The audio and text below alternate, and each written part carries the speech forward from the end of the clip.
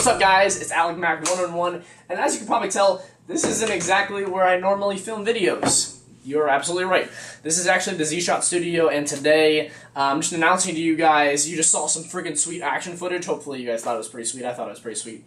It's actually Adobe Premiere that I'm editing on. I'm working for Z-Shot now.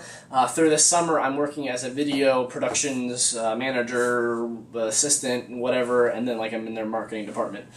So I'm working for them, and I'm going to be producing videos, so if you guys can do me a huge favor, go over to Z-Shot Sales. Just Google search it, or Google search will probably come up with the website, actually. Go ahead and go into YouTube and search it and be like Z-Shot Sales, and then it'll bring you right to the channel. And on that channel are videos that I'm going to be uploading, are videos that have already been uploading of these awesome Aries Amoeba products. This freaking sweet Knights Armament M110, the Knights Armament LMG, which you guys know and love.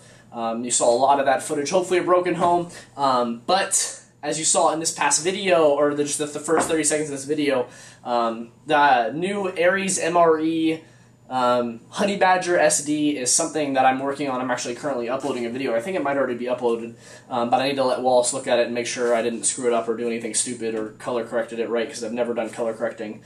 But yes, I'm here. I'm in the Z-Shot studio. I just want to make this announcement because this freaking place is awesome. Like, look at all the guns and stuff. It looks cooler than my freaking basement. So, I have Knights Armament M110. Go ahead and mag out. I got a plate here that's way too big for me, but it's in Typhon, Cryptic Typhon, if you guys don't know what that is, and it's a beautiful camouflage color. It's not really useful in any Ohio area, but if you're like law enforcement or SWAT, it's freaking awesome. Or if you're like playing Airsoft in the dark, then no one's going to see you. But I just want to make this video super quick so you guys can see sort of what's going on, and I know I haven't been uploading a whole lot of gameplay footage, and I've kind of been doing some Nerf stuff too. The Nerf stuff is for live action because I want to be able to advance my filmography and just being able to do more of that.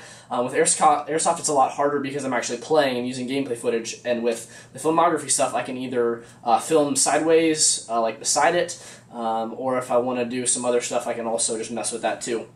But quick, not so quick video. I will see you guys later. I'm going to be uploading the Broken Home 4 footage very, very soon. Part 1 is going to come out, gameplay footage. I know you guys love gameplay footage.